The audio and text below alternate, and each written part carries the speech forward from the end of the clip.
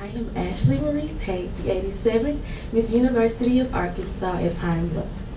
Today, I am honored to be a part of the National Libraries Week program here at our very own John Brown Watson Memorial Library. As I reflect of all of the librarians and libraries that contribute to my success today, my heart begins to smile. Oftentimes, the tools and resources that has always been available to us are forgotten. However, on today, I bring you all warm greetings and appreciation to not only our great library, but to librarians and library workers across the world. Thank you. Good afternoon. My name is Lamoya Burks, library instructor for Texarkana College, and I will be presenting the history of National Library Week. National Library Week began in 1958 as a national observance sponsored by the American Library Association and libraries across the country each April. It is a time to celebrate the contributions of our nation's libraries and librarians and to promote library use and support. All types of libraries, public, school, academic, and special, participate. In the mid-1950s, research showed that Americans were spending less on books and more on radios, television, and musical instruments. Concerned that Americans were reading less, the ALA and the American Book Publishers formed a nonprofit citizens organization called the National Book Committee in 1954. The committee's goals were ambitious. They ranged from encouraging people to read in their increasing leisure time to improving incomes and wealth and developing strong and happy family life. In 1957, the committee developed a plan for National Library Week based on the idea that once people were motivated to read, they would support and use libraries. With the cooperation of ALA and with the help from the Advertising Council, the first National Library Week was observed in 1958 with the theme, Wake Up and Read. National Library Week was observed again in 1958, and the ALA Council voted to continue the annual celebration. When the National Book Committee disbanded in 1974, ALA assumed full sponsorship. National Library Week is observed each year in April, generally the second full week. Thank you. Hello everybody, I'm Carolyn Ashcraft. I'm the director of the State Library and often referred to as the State Librarian. It's good to be back at UAPB and here in the library. Thank you for the invitation to be a part of your celebration of National Library Week. I had an opportunity to quickly meet today's guest speaker, and I can tell you that we are in for a great time and a great presentation just in the short few minutes that I had to chat with Julius. Julius Jefferson, as you'll see in your program, information about him, is a fourth generation Washingtonian, and there probably aren't too many people who can say that. His roots run deep in the information science field. His father is a retired archivist. His career spanned 37 years at the National Archives and Record Administration, which we refer to as NARA. And his mother is a retired technical specialist at the American Library Association Washington office. So with that kind of background, he had to, of course, have an interest in libraries. His BA in history is from Howard University, and his MLS, his Master's in Library Science, is from the University of Maryland. He comes to us today from the Library of Congress, where he leads the Knowledge Services section in the Foreign Affairs, Defense, and Trade Division of the Congressional Research Service. He supervises librarians who provide public policy research assistance exclusively to the members of Congress, to congressional committees, and to staff. Before joining the Library of Congress, Julius worked at his alma mater, Howard University.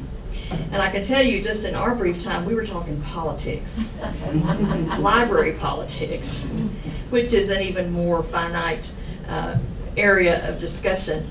With the American Library Association, we're facing several changes this year in leadership, and they're looking for a new executive director of the association, as well as Emily Shetikoff, who is the main key individual at the ALA Washington office. is retiring. So he and other members of the American Library Association have a big task this year in helping to select the leadership of the future for the American Library Association. I'm very excited to hear what he has to share with us today, and I know that you will join me in extending a great Arkansas welcome to Julius Jefferson. Thank you very much, Ms. Ashcroft. I appreciate that. And thank you all for having me here. I want to extend a special thank you to the staff here at John Brown Watson Memorial Library, especially Mr. Fontenette. Thank you so much, sir. Thank you to Ms. McGee for calling me up and while I was traveling in my car saying, "You think you can come by to Arkansas and talk to us?" I said, "Really? Arkansas? That wasn't sort of on my radar." But yeah, why not? Why not? So thank you. Thank you to Ms. Fisher. I had contact with her and helping me get here, and just to all of the staff and all the library workers here. I really appreciate the hospitality you showed me. As it was noted, this is my first time in the great state of Arkansas, so I didn't know a whole bunch about Arkansas. I know about Walmart. We have a Walmart in my neighborhood. It's kind of taken over D.C. Of course, the Little Rock 9. And recently I just found out, are there any Dallas Cowboy fans in here? Shame on you. Shame on you. I didn't know this, but I just found out that Jimmy Johnson and Jerry Jones both went to the University of Arkansas, played football there, and they were part of the only national championship that the University of Arkansas has had. So I was surprised. I'm like, oh wow, I didn't know that. I just thought that they just happened to come together to make all this money and have this football dynasty. So that was interesting for me. But again, you know, it's a pleasure to be here. When I learned some things when I was flying. So I just came from Chicago. I was in Chicago for a week. So I haven't been home in a whole week. So I am ready to go home. And I was at the American Library Association's executive board meetings. We have executive board meetings in the spring, so I was there for meetings. So I left DC a week ago. It was 75 degrees. It was beautiful. I got to Chicago. It was 40 degrees. It rained 2 days. I lost 2 umbrellas. I wasn't too happy. And then the day I left to come here, Chicago was about 75 degrees. I got here. It was beautiful. It was sunny. I loved it. I learned something about the airport. So O'Hare Airport actually has more than the B and C terminal. So I left out of the F terminal, which is really, really, really far away. I was on a really small plane. I haven't been on a small plane like that in a long time. It was a little bumpy. I was a little nervous. But as I was flying in, I got to see how beautiful the state of Arkansas was from the plane. So it's a very, very beautiful state. So I was pleased by that. So beautiful state with beautiful folks. So the University of Arkansas at Pine Bluff, I think, is very progressive. Very progressive. You celebrate National Library Week.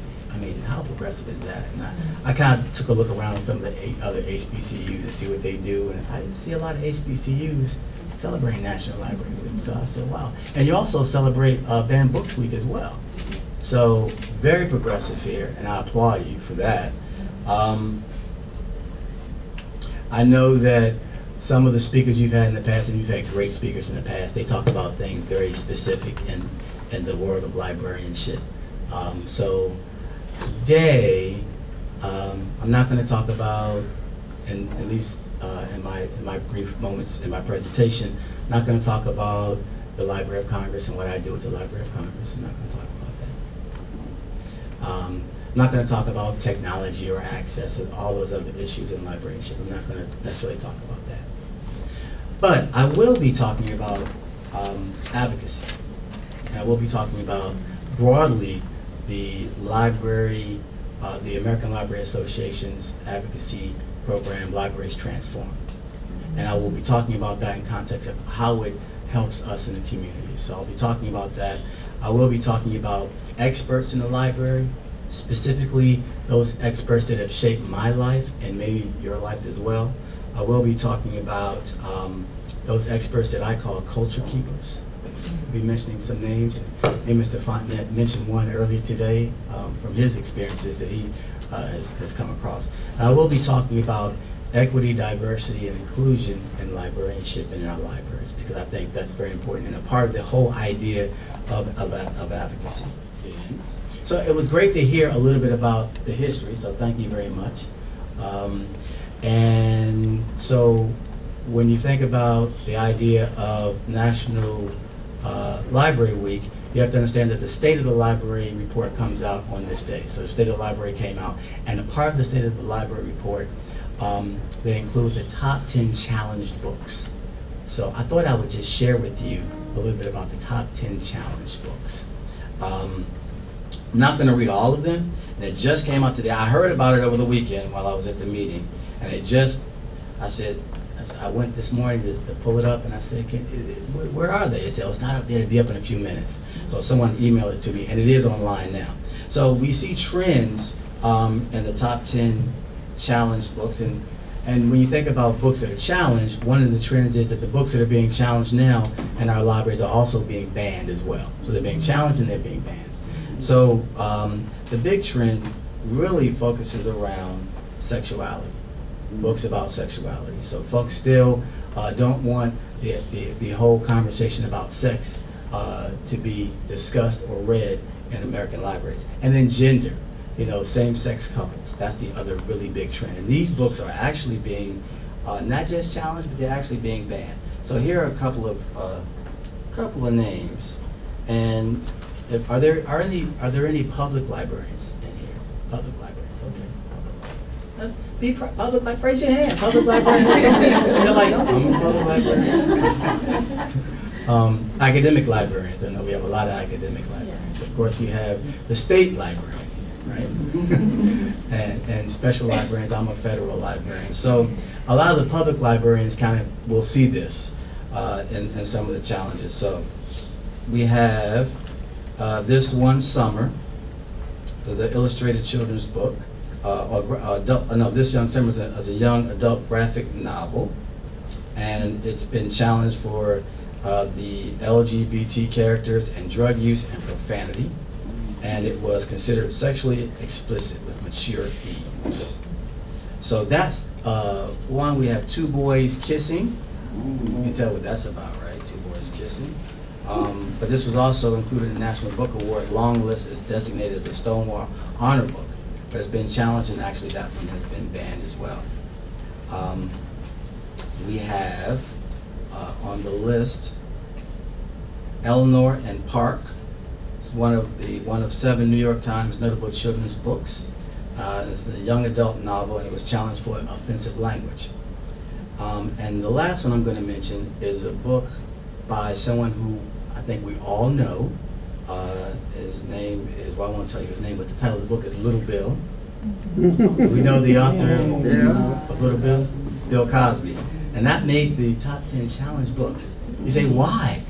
Well, I think we know why, right? So this is a children's book. This children's book series was challenged because of the criminal sexual allegations of the author. So I thought that was really fascinating. I said, well, wow. So there are allegations, but he hasn't been convicted of any crime. But they're going to challenge and actually ban the books. Which, I mean, I'm sure if you have kids, you probably purchased the books and read them to your kid. But because of his own personal history, they are challenging and banning his books.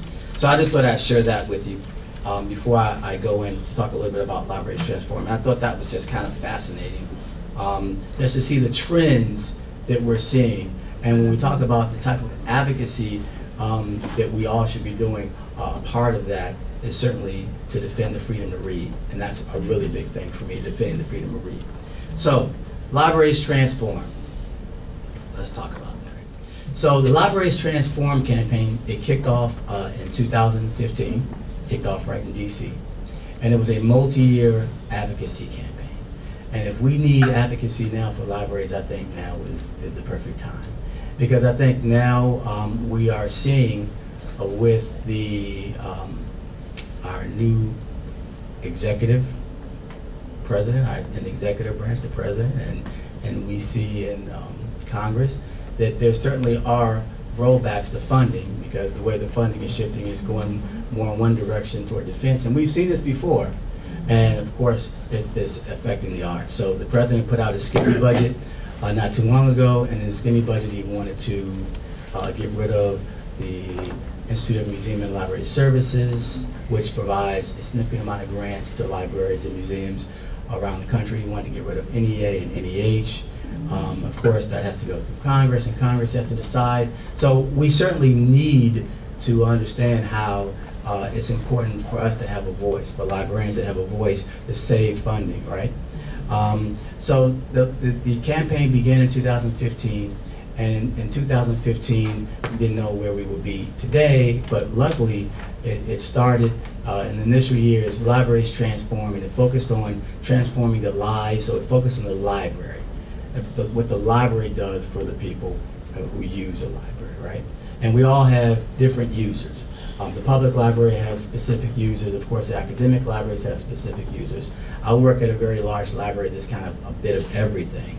We have, and with the new Library of Congress, it's more becoming more public focused, but certainly it's a Research One institution as well. And so the campaign focused on what does the library do? What services does the library offer folks who come into that library? And the president of the American Library Association last year was Sarah Feldman, who is a director of a public library. So she certainly focused on, you know, what they do in public libraries. That's what we kind of saw. She's the director of the Cuyahoga County Public Library in Cleveland. So she looked at what kind of services do we provide. You see public libraries that certainly provide services for folks who need employment, job employment. You see the public library providing services for immigrants. You see an array of services that they provide in the public library, and that's what the library does. She also talked about, of course, just the library being a place for lifelong learning. So no matter where you are in your life, that you can come into the public library and you can begin to develop new interests, right? Because the library should be a place where we don't ban information, we don't ban books, and you have an opportunity to explore whatever you want to explore in your life. And this is a smart investment of our dollars, and that's where the old advocacy comes in. It's a smart investment to have libraries in our community. So we did a lot with the first year of just talking about the effect of libraries themselves. So then we moved to the second year of the campaign. We're still in the second year, and this campaign is under the president of the American Library Association, Julie Todaro. And Julie Todaro is an academic librarian. She's a scholar and academic librarian. So she wanted to focus more on the fact that people don't know what librarians do. Like, what do you do? You read books all day, right? That's what they do. You shelve books all day, right? No. Because now a lot of books are digital, right? You know, No. yeah, a lot of resources are digital. So, but like, what do you do? And so she wanted to focus on, well, not only does the library provide services, but the services are provided by people, right? It's the people. And these people are experts. So she focused on experts in the library. I mean, you, library workers, are experts. And just as a side, I forgot to mention that today starts National Library Week, and tomorrow, of course, is National Library Workers Day. So, I mean, we certainly should be, you know, thinking about library workers, not just librarians, not just people that have library degrees, but people who work in library to provide services. And they're all over the place, right? It's just not one type of folks. We have folks in IT, and of course, I love the IT folks, believe me. IT folks can make or break you, so you always have to be nice to IT folks, right? Bear with them. But folks who help keep our libraries clean. They work in libraries to help keep our libraries clean. They help keep our libraries going every day, and we forget about that. So, but we're talking about experts in the library, what librarians do, and of course, people ask me, and this is just when I was coming out here, I saw a friend on the airplane. He happened to be going to Chicago while I was going to Chicago, and well-educated man, you know, very good job. We belong to an organization together where he's a leader, and he had come to the library for a program. He saw me there, and I said, "Yeah, I work down the hall here." And so he said, yeah, I know you said you worked there, but what do you do? I'm like, well, I mean, my job is not necessarily a typical library job, but librarians do a whole bunch of things. So, I kind of gave him a list of things that librarians do. But the other things that experts in the library do is provide the keys to critical thinking, which is so important now, right?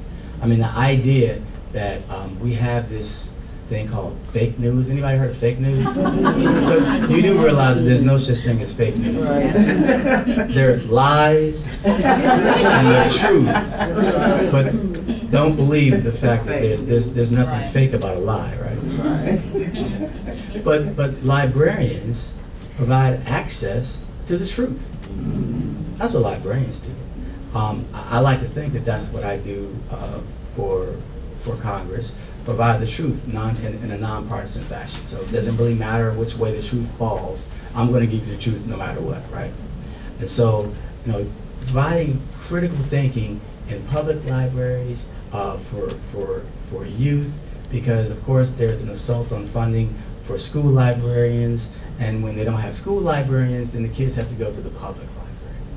Of course, there's another relationship, because when the children aren't when they don't get the type of education about how to access information at that age, they come to you here at the University of Arkansas Pine Bluff, and they don't know how to find information to write a research paper, right? So that makes your job even more difficult. So that's how critical it is to develop critical thinking at an early age, have it happen at the public library and the schools, and so when they come to college, they're really ready to learn and do research. But the experts, again, provide access, which allows for folks to have this idea of intellectual freedom, right? That I can go ahead and search and learn about anything that I want to learn about. I mean, these are specific skills. A core concept of librarianship is intellectual freedom. And intellectual freedom is also a part of one of the strategic directions of the American Library Association, being information policy, advocacy, now equity, diversity, and inclusion, which is a new strategy that we've developed, and leadership and professional development. So those are the 4 strategic directions of the American Library Association. And so librarians do more than just sit at the desk. I mean, I don't, the whole idea that the librarian has a bun and, it tells you to, that's the stereotype, right? Yeah, that's the stereotype, but that's not. And as I'll talk about a little while, librarians come in all shapes and sizes, all different colors, from all different backgrounds, because we serve diverse communities, right? So when I think about these experts in the library, I have to think about those experts that had an impact on my life. And there are a number of them, and I'll talk broadly about a couple. A few, actually. So the first one I'll talk about, and I call these individuals culture keepers. And you may be familiar with some of these names. I have my brother out there that may be familiar with Murray. You heard of Murray? You know who that Murray is? Okay. This is that Murray's father, Daniel Alexander Payne Murray. So you know the Murray I'm talking about? Okay, all right. And so I start with one of the individuals that has an impact on my life and my career, Daniel Alexander Payne Murray, who was the second person of African descent to be hired at the Library of Congress back in 1871. He was hired by Ainsworth Rand Spofford, the Librarian of Congress at the time. The first person to be hired was a guy by the name of John F.N. Wilkerson, who started as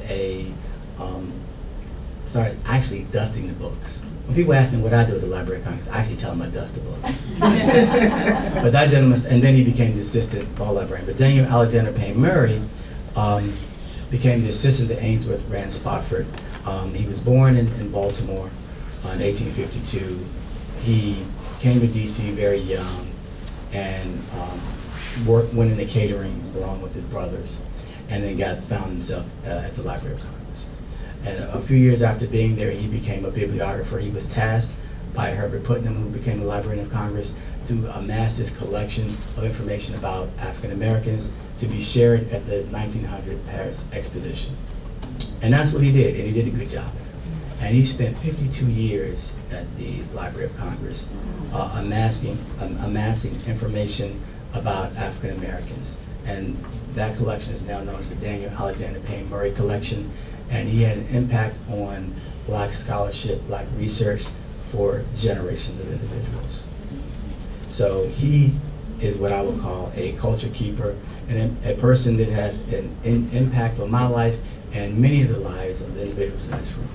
And I'm not just saying individuals who are of African descent or are Black, but Americans, because he had an impact on American history. So, and it's interesting that that Daniel Alexander Payne Murray actually in his tenure early on became a supervisor. So this would have been in the late 1870s, he became a supervisor. He lasted about a year as a supervisor because the individuals who he supervised did not want him supervising them.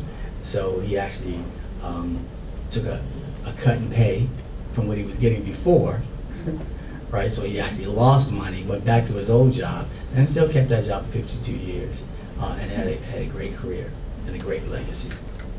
So the other person is Arturo Alfonso Schomburg. Has anybody ever visited the Schomburg Library in New York City? Yes? Okay.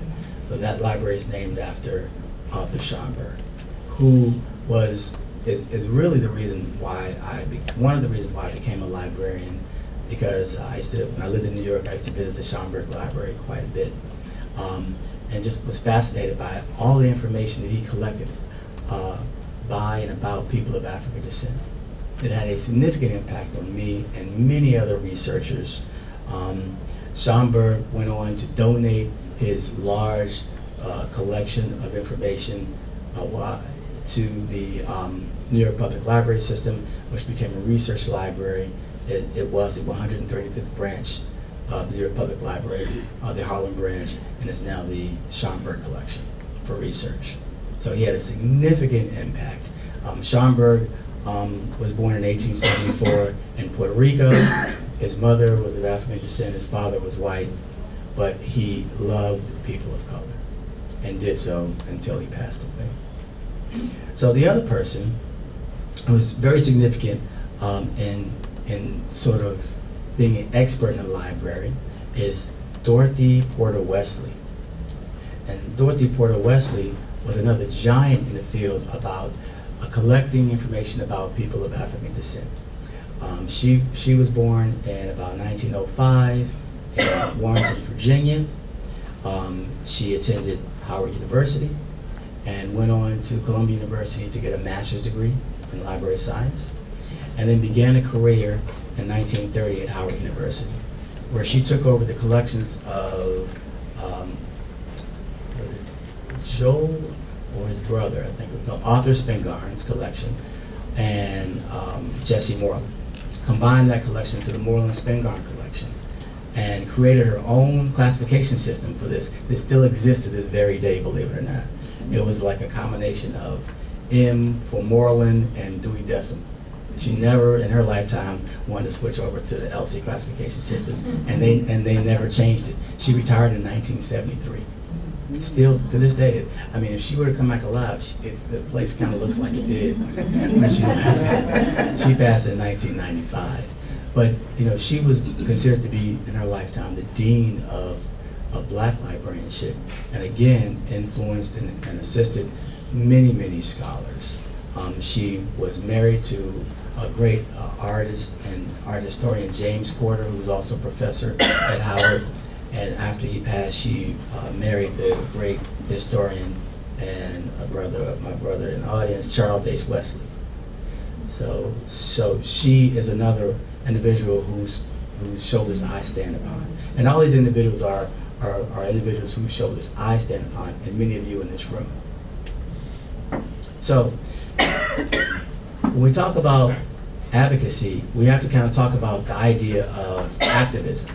And there was probably a better activist librarian in the 20th century and on to the 21st century than E.J. Josey. Yeah. E.J. Josey is what I call, you know, the consummate activist librarian. Because truthfully, I mean, if you become a librarian, generally speaking, you're not going to be a millionaire, right? So you have to have some other reasons why you go into the profession.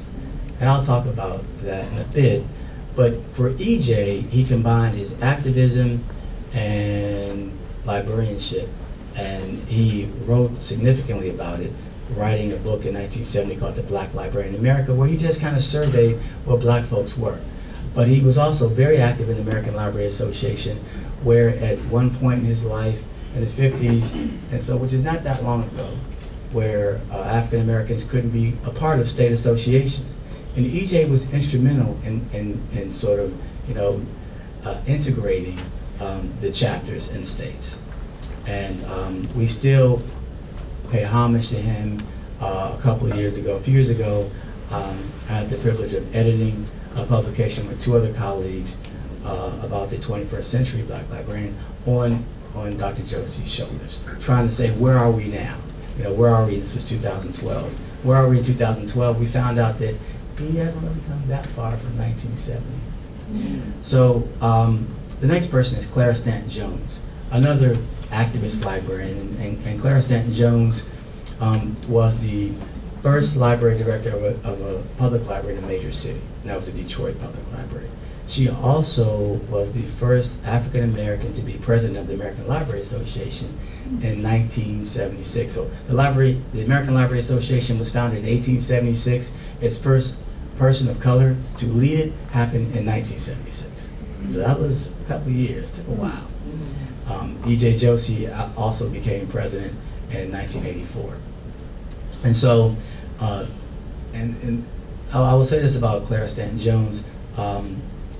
Right around the 70s, you had many other librarians who became activists. They started something called the Social Responsibilities Roundtable in the American Library Association, and they looked at some of the not just the services, but how all this relates to our lives, how it impacts our lives, right? So they were looking at libraries transformed way back in the 70s. So things that are new are not really new, right? And she was a strong advocate against racism in the American Library Association and in libraries back in the 70s. Clara Stanton Jones, a very large figure in the profession. And finally, I would have to mention the new boss at where I work, Dr. Carla Hayden, as being one who now, of course, she's the 14th Librarian of Congress. She's the first female Librarian of Congress and the first Librarian of Congress of color. And she has the responsibility to provide access to the American people. So we're talking about making sure that all of your stories are preserved and are told. That's her job. Technically that's her job. Of course, it's much more complicated than that, but that's what she's in charge of. She's in charge of the largest collection of material in the world that we know, right? So these are individuals who I call culture keepers. They've all had an impact on my life. They've all had an impact on the communities that we serve. So, and I said I would talk a little bit about just recruitment, but so I mentioned that equity, diversity, and inclusion is a new strategic direction of the American Library Association. But what does that really mean? So we kind of think of it broadly, and that in terms of what do the numbers say? So the numbers say that out of I think it's 122,000 what they call credentialed librarians that have Masters of Library Science. 12% of them are people of color. So not black, but people of color. So I'm talking about Native American, Asian, Hispanic. People of color make 12%. So that means 88% are white. So we do know that the populations that we serve don't necessarily look like that. That's what we know. And so it's important that we have people that are representative, working in libraries, serving these very specific populations. And so I always think about what type of environment do we have in libraries? Are we inclusive in our libraries? And so the idea of equity, diversity, inclusion doesn't just look at race, but it looks at sexual orientation, looks at age. And are we really inclusive when we think about sexual orientation, think about age? And I would say we may not be, and we really need to take a stronger look at our libraries, and are we providing the environment that will allow folks to come in, our patrons and people who work in the library. And I always like to focus on the next generation. What's the next generation? What are we doing to prepare the next generation of librarians and library workers? Are we doing enough? And I would say, I don't think so. But it's sort of hard to say, yeah, you know, don't be a doctor, don't be a lawyer, be a librarian. Oh, and by the way, you're gonna have to go to library school too. So after you finish your undergraduate degree, then you're gonna have to go to library school. And you really may not make a lot of money. You could though, you could make a lot of money, but you may not make a lot of money, it depends. So we have to think about our profession is one of service. And do you want to serve people? And if you want to serve people, then this is a really good profession for you. I think it's a great profession because there's so many possibilities to be in this profession and so many types of people you can serve. I had said that, you know, a lot of kids when they're young, they want to be athletes, right? They want to go to the NFL. When I was a kid, I loved Earl Campbell, and I wanted to be like Earl Campbell and play for the Houston Oilers or something, right? Of course, Earl Campbell is a pretty big guy and pretty fast, and I wasn't big or fast. And but I thought about it, and I said, but do you know that the NFL has a library? You know that? So I could have still been in the NFL.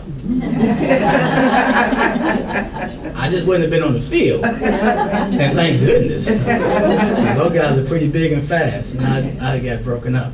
But the truth of the matter is that there's still a place, right? So not everyone's going to become a doctor, but there are medical librarians. Not everyone's going to be a lawyer, but they're all law librarians, right? I mean, there's a place for you, I think. And I think that we don't do enough to share the possibilities to our youth, that it's a viable career option. I mean, and you get to serve people. I mean, part of librarians, and I know that, you know, the stereotype is librarians say to be quiet, but librarian today is not telling you to be quiet. The library today is engaging you.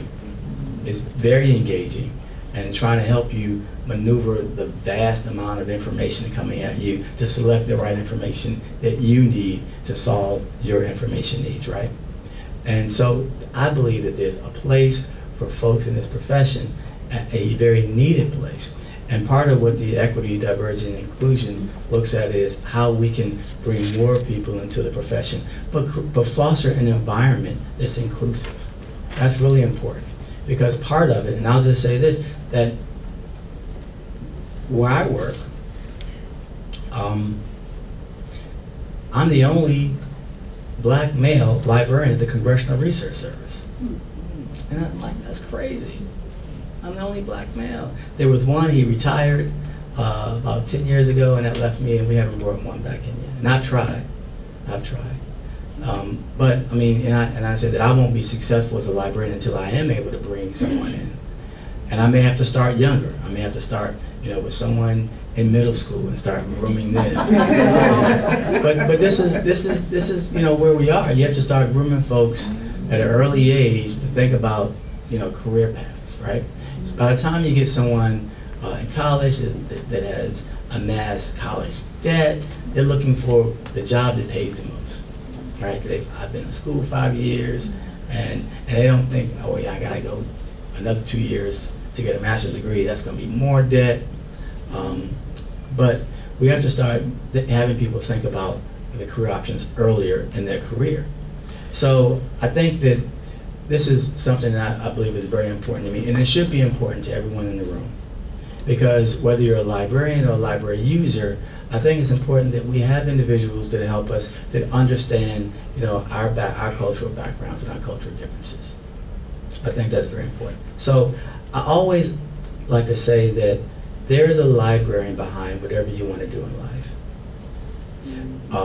For me, there were, and I went to Howard University, I had a cadre of mothers in the library that supported me that I would not And it took me a while to graduate because I wasn't as focused as I am now. But I would have not have graduated if it were not for the ladies, specifically at Founders Library. Individuals that got me focused and then led me to this career path, very specifically. So I talked about folks broadly that affected our communities, but there were individuals that sort of led me on the career path specifically, and they were in HBCU. So I absolutely support recruiting at historically black colleges and universities, because there are a lot of career options for folks when, by the time they do get in the profession, and sometimes they don't want to go to a HBCU. And I said, well, no, HBCUs need really great librarians as well. I mean, the students that go there need folks that are going to focus on their information needs and move them to the next level of academic research. So I am thrilled and ecstatic to meet all of you here, the visitors and the folks who work here at the John Brown Watson Memorial Library, and I will be happy to answer any questions that you have at this time. Thank you. Well, this is the question and answer section. But the first question we're going to ask you, Mr. Jefferson, is with the experience that and knowledge that you have of librarianship, what components do you think that a 21st century library should have? One of the things that I tell people coming into the profession is that have a good understanding of project management, because so much of what we do in libraries is not traditional library work. It's sort of like project management.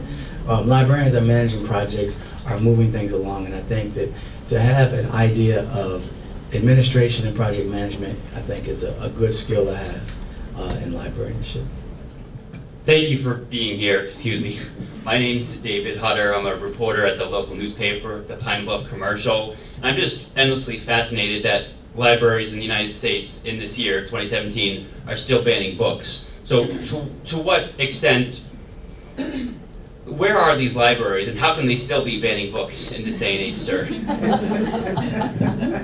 Believe it or not, they're all over the country.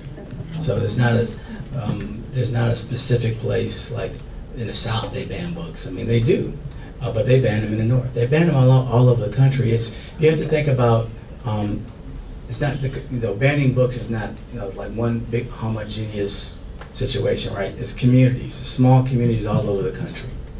And depending on where you live and depending on what the content type is, their books are being banned. Now for a book to be banned, there's usually a challenge process. So, and what we're seeing is that you have certain state legislatures moving in a direction to sort of ban curriculums, which is sort of banning books, like in Arizona, which they had a big situation several years ago. So you're seeing books being banned on the county level, a district level, and schools, and then you'll see it sporadically throughout the country at the public libraries as well. Many folks in Arkansas will also know that during this current legislative session, which is hopefully wrapping up when they come back on May the whatever day, that they tried to ban any works by Howard Zinn. And we got some national recognition for this effort. Fortunately, the legislator who proposed that bill, the bill got stalled in committee thanks to advocacy on the behalf of librarians and historians and folks all across the state. But there is always the anticipation that if they try it once, they'll try it again. Howard Zinn, one of his predominant works is The History of the U.S. People, I believe is the name of it. So it's providing kind of an alternative explanation of a lot of historical events that happened. And banned mostly in school libraries because of school curriculums who included that, so people could have those critical thinking skills to help determine what's true and factual information. But thankfully in Arkansas, this effort was defeated. Thank you. I guess I was thinking the same way that the reporter was thinking. My question was, you mentioned that some of the purposes of the library are to provide opportunities for lifelong learning and access to truth. And I wondered if you considered banning books a contradiction or a conflict of interest in that regard. Absolutely. And that's why the idea of intellectual freedom is a major strategic direction and a part of the American Library Association. So it's one of the things that librarians should believe in, providing access, not necessarily taking a side either way, but providing access so folks can make their own minds. And if, you know, if someone thinks that this book is not a good book, then they don't have to read it. But don't tell everybody else. And put a disclaimer on the section where they are, or anything. Well, and that's called labeling, and even then, some librarians feel that even labeling is sort of triggering. It's sort of a trigger. So let folks decide what they want to read, and don't tell me what don't tell me what I can read. I want to read whatever I want to read, and not have someone tell me I can't read it. But yeah, that's a contradiction. I appreciate everything that you have been saying. I'm wanting to know, what are some essential books for young African Americans or people of color to really gain information and knowledge about who they really are and where they come from? Because in this society, it's so easy to, with social media, get caught up in, this is what you need to look like, this is what society says you are, what you should do. Well, what are some essential books that young people of color can read to kind of give them a sense of self-awareness or self-identity or self-actualization about who they really are and where they come from? That's a good question. I have to send you out my bibliography. Mr. Fonda. I just want to recognize Dr. Blakely. She and her husband published a list some years ago, and we have the list there. Not only includes black, but also a list of cultures, other cultures. Mm-hmm. Right. So we have a list, Dr. Blakely. and I would say, do you want to add to that? And I would say, just off the top of my head and the way I think, anything that Frederick Douglass ever wrote, Yes. anything that he ever wrote, everything that he ever wrote, read it, right? Absolutely read it, because I think essentially you have to start looking at slave narratives. You know, you have to start thinking about the experiences of African Americans in this country. Of course, I recommend anything that Du Bois ever wrote, starting with the suppression of the African slave trade. Dr. Du Bois chronicled the whole experience. He also wrote about the Reconstruction era, so you can go look at what Dr. Du Bois wrote about the Reconstruction era. I mean, these are essential readings, and there are a number of them, and Dr. Fonda mentioned in that bibliography. I'm sure that you can go in, but I would say I would start with books like that. Okay. Hi, my name is Tisha Arnold. I'm the Public Information Officer here. Thank you for being here. I was intrigued by a presentation I think you did, I don't know if it was this year or last year, about the shortage of black males in librarianship. But my question was, when you were leading to that, when you were talking about cultivating some other people of color, in Arkansas, there are a lot of institutions, especially competing institutions, that will come here and pick up students and take them to their campuses. So I don't know if there's a program like that for librarianship, for whatever your segment that you're trying to target. Pick one or two or three students and bring them to wherever you want them to. Just a thought. No, that's a good thought. What you're talking about is a presentation I did. That was like almost 10 years ago. Okay. And I Googled it. Sorry. And I'm about to put out a publication next year, which will be 10 years, to kind of take a look at what I talked about in 2008 and what's happening in 2018. So I kind of waited for this long gap to get the data and then compare it.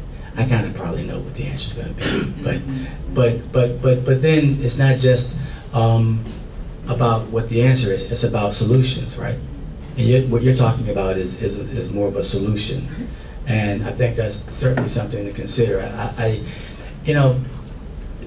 One of the other things when you talk about doing recruiting is folks have to be committed to going a certain place, right? So some folks say, I don't want to go to that particular state, or I don't want to go there. And I tell people that, yeah, you think you want to come to the Library of Congress, but you get there and you wish you weren't there either. So the grass is not greener, right?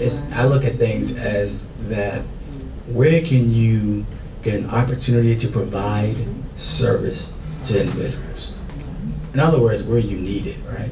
Because there was a time in Dorothy Porter's day, where in 1930, she wasn't going to go anywhere but an HBCU. That was it for her. I mean, it wasn't going to happen. And she ended up spending, a significant part of her life developing something there, a legacy that, everyone can benefit from. So, but that's a good point. I'll certainly think about that. Mr. Jefferson, this is actually kind of ties in with Ms. Arnold was asking. It was a question asked about what opportunities for internships and fellowships or any volunteer programs that are offered that you may have there at Libraries of Congress. That's a good question. So, one of the things that we have at the Library of Congress, we do have diversity internship programs. So we have one called a Student Diversity Internship Program. It's kind of broad. This year, and the thing about internship programs, so it can be a diversity internship program, but the law says that anybody can apply. So anybody can still apply to a diversity internship program. I try to get the message out.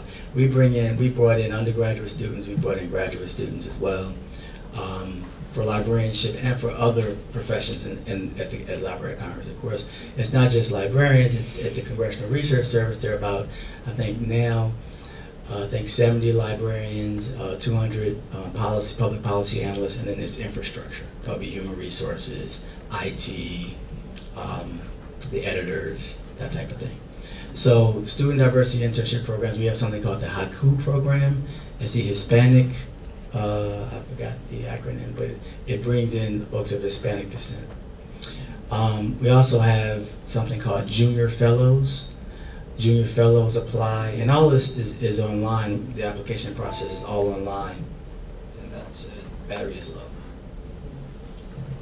So all of these programs are online, but the Junior Fellows program is always a great opportunity to be selected to be a Junior Fellow, because you work on broader initiatives and projects at the Library of Congress, and then you get to present them at the end of the year, whether it's during the school year or over the summer.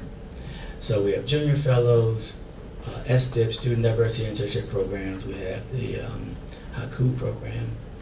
And of course, we have folks that just volunteer and do unpaid internships. And I know that's a little bit more difficult for folks around the country to travel all the way to Washington, D.C. and not have any pay. The other programs that does have pay, but there are volunteer opportunities as well. So just to let you know, got a chance to talk to Mr. Fontenette over the phone, got a chance to spend some time with him today. And of course, our paths have crossed.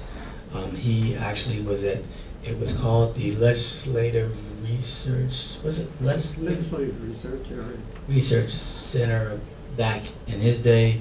It's called the Congressional Research Service today. He was there as a part of what they used to have as an internship program to bring people in the Library of Congress. He, I think, was part of one of the first classes of LC interns. I won't say what year, but it was a few years ago. And still knows, I think, at least one person that was a part of his class. So he was at the Library of Congress and almost had a chance to go to Howard University. But he turned it down and ended up here for 40 years. Aren't you glad you have him? I thought the grass was greener too at the Library of Congress. But it really was not. I tell you, there are always pros and cons, right? The pros and cons of where you work. And I come to a place like this and I feel more at home than I do, at home where I work. And so, how much is that worth to you, right? You have to evaluate. Is it worth a lot to you? If it is, then you're probably in the right place. If it's not, then there are other places that you can go. But there are going to be things that you're going to have to give and take when you go other places. You have to keep that in mind, and certainly when you think about a career option and the type of profession that you want to have, career you want to have. We want to thank you for a wonderful presentation. And he travels around and works with other librarians. We have a special thanks for Dr. Chandler, who noted him. Thanks for Dr. Chandler. We thought we had 4, but we have 3 new librarians. We couldn't have done that without his effort and Dr. Chandler's effort. Yes. Thank you. Let's give him a little speech. My name is Georgette Wiley. I'm the Associate Library Director, and I'm here for a special presentation. According to the UAPB Faculty Staff Handbook, the goal of UAPB's Library Committee, which is composed of about 15 faculty members, students, and staff, is to advise the librarian, Mr. Fontenette, on services and policies for the university and the Pine Bluff community. The committee interprets library service concepts to potential users, supports local, state, and national library services, reviews assessment reports on library development, and facilitates long-range planning to assure excellence in library services. The UAPB Library Committee would like to welcome its newest member, the Pine Bluff, Jefferson County Public Library Director, Ms. Laura Whitehead.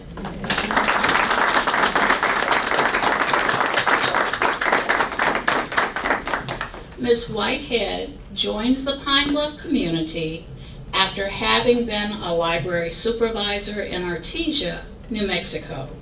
She has also held previous positions at St. Luke's College, Lawton Bronson Community Schools, and South Sioux City Public Library.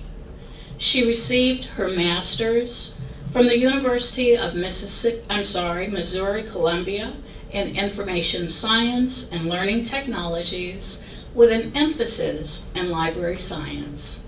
Ms. Whitehead has skills in information literacy, collection development, library management, electronic resources, circulation, integrated library systems, grant writing, e-books, research, and community outreach, just to name a few.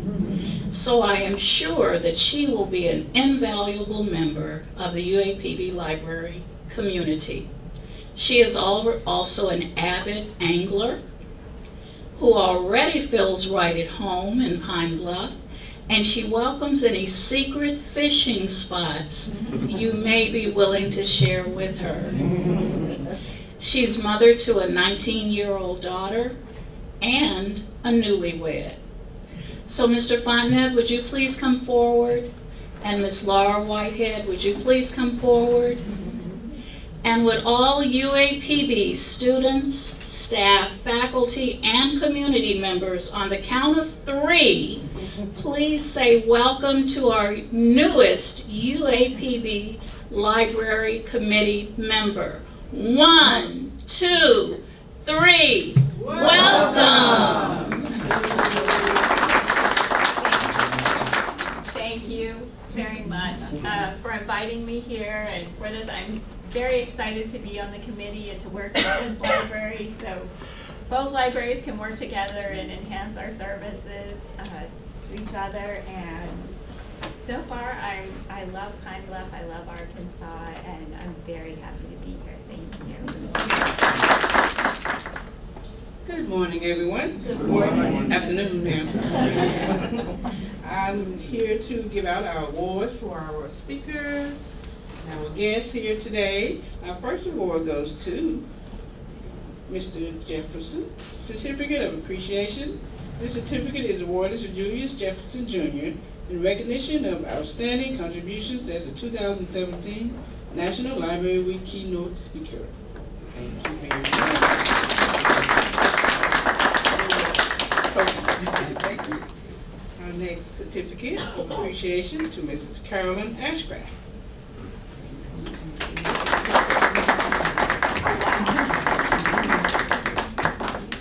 And finally, the certificate is awarded to Lamonia Burks. Lamonia Burks.